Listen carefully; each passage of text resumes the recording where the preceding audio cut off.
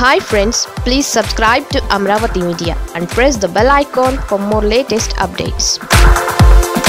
మాగంటి రాజకీయ జీవితం అండ్ ఒక్క ఓటమి ఆ టీడీపీ సీనియర్ల తలరాతలను మార్చేస్తోంది. రాజకీయాల నుంచి దూరంగా జరిగేలా చేస్తోంది. టీడీపీలో ఇక రాజకీయ జీవితం మనుగడ కష్టమన్న ఆలోచనకు వచ్చేస్తున్నారు.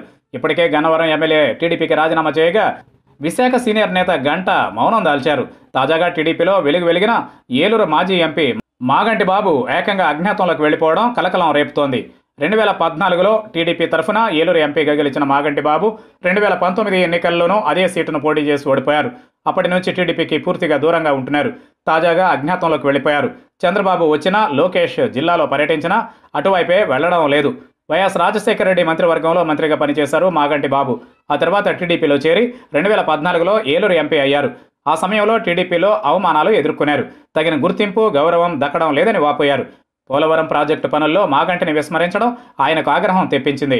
ఇక Chintalapudi market committee chairman పోస్టును Chandrababu ఇవ్వకుండా అప్పటి మంత్రి పీతల సుజాత వర్గానికి ఇవ్వడాన్ని మాగంటి జీర్ణించుకోలేదు. 2019 ఎన్నికల్లో ఓడిపోయాక మాగంటి ఇక టీడీపీలో ఉండదలుచుకోలేదని డిసైడ్ అయినట్లున్నారు. తనను చంద్రబాబు, టీడీపీ శ్రేణులు పట్టించుకోకపోవడం, ఎన్నికల్లో సహకరించలేదని మాగంటి సన్నిహితుల వద్ద వాపోయారు. అదే ఓటమికి దారి తీసిందని, టీడీపీలో ఇక ఉండబోనని అజ్ఞాతంలోకి వెళ్లిపోయినట్లు ప్రచారం జరుగుతోంది. ఇక మాగంటి రాజకీయ జీవితం ముగిసినట్లేనని, ఆయన కుమారుడు రామ్జీ రాజకీయాల్లో యాక్టివ్ అవుతారని సమాచారం.